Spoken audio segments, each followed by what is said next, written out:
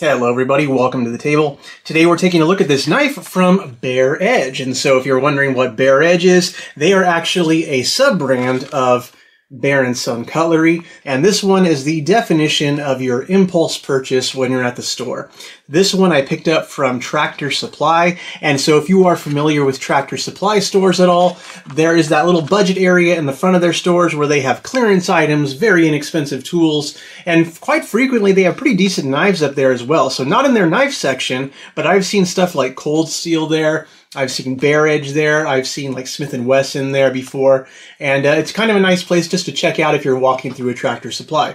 So again, for the price of $10, what are we getting with this Bare Edge folder? And so I want to make some comparisons with this knife also to the ever popular Ozark Trail knives as well.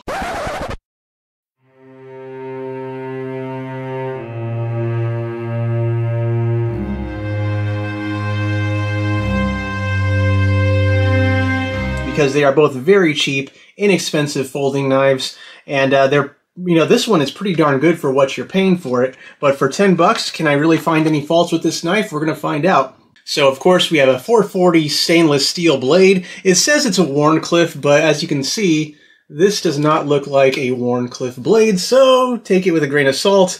Steel handle, 3 1/4 inch blade, and looking at the blade length here, this does not look like a 3 1/4 inch blade, so we'll measure that as well.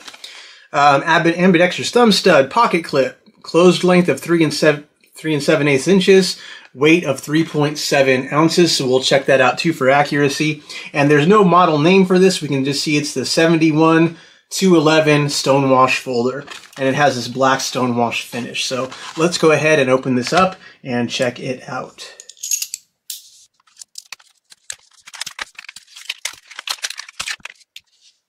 Again, this looks a lot smaller than 3 1/4 inch blade, but let's measure that for right now before we even do anything else. And so, yeah, taking a look at the overall blade length, it's 3 1/4 inches, sure, if you're measuring from the flipper tab to the tip of the blade. But in terms of cutting edge, we're not even at 3 inches. This is more like 2 3/4 inches of cutting edge there. So a little bit smaller than advertised in my opinion. Overall length is about 7 inches long. So those are really kind of the two specs that I'm thinking most about on a folding knife. But let's see how this knife operates. It looks like a steel frame lock. Does not appear to be assisted opening at all. Looks like we have a couple of washers in there. I don't know if you can see those, but they look like your standard like plastic Teflon style washers. Dual thumb studs, flipper tab. Actuation, not great out of the box. There we go. But I didn't expect that for something that is straight out of the package. We can see there's a little bit of factory oil still on there. Lockup on the blade, you can see right there, is still pretty full. So that's for safety reasons, I'm sure. Feels nice and secure. No blade play whatsoever.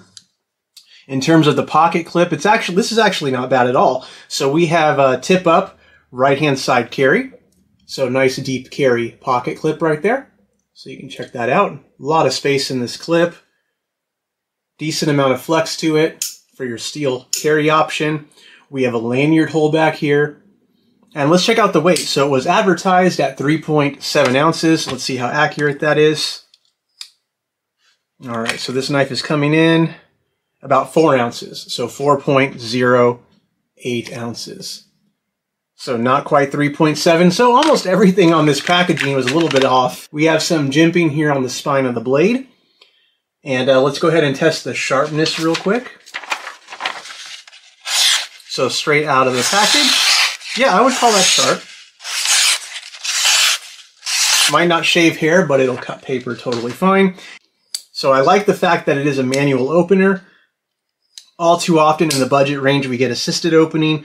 Some people like that, some don't. You know, in my opinion, I think having the option to manually flip the knife or to just slow roll it open is always a benefit, is always a plus in my opinion.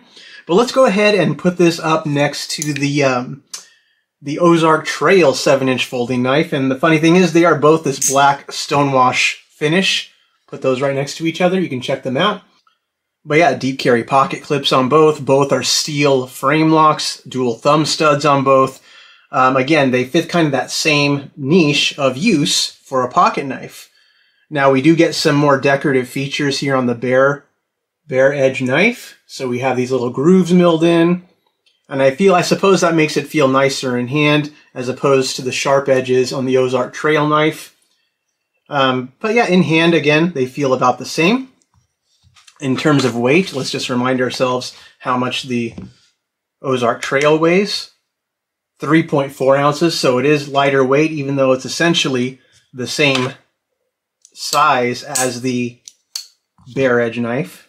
In terms of action, you know, it's not quite fair to compare them. This one has been broken in, so it flips really well. This one appears to be breaking in already, so it seems like it'll be fine. Some downsides you might see or you might notice, taking a look at the centering there, you can see that blade is rubbing on the edge or rubbing on the side right here. But for 10 bucks, really not too shabby. Putting these two side by side, again, $10 knife, what was once a $5 knife, once they're available. I think they're very comparable. And at this budget price, I'm not even going to nitpick on the price difference because these, again, are basically impulse buys. You pick them up when you're at the register.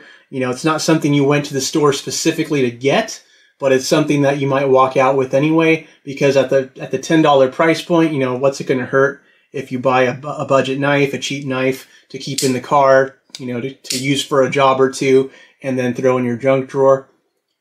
Overall, again, I can't complain. We've come to a point in time in history where it's actually quite nice to see these budget folders perform pretty darn well out of the box. The only thing you're really sacrificing on is number one, blade steel, and number two, maybe overall build quality. Will this knife last you a lifetime?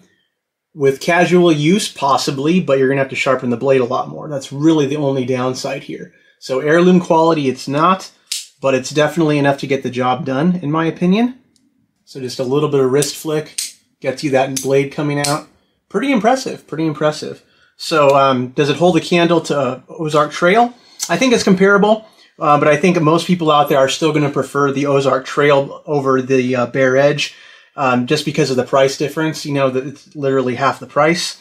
But the thing is, the Ozark Trail knives, these are not available generally year-round in any decent quantity. It's hit or miss at Walmart whether they have them or not. And this one was available at Tractor Supply. Again, it might be hit or miss whether you can get one at yours. But I would say it's worth checking that little clearance section at the front of your Tractor Supply. See if they got something like this for a nice, cheap user knife. So hope this was entertaining in some small way. If you have any questions about this knife, feel free to drop a comment below. I always love finding these things in the wild and seeing how they compare to each other.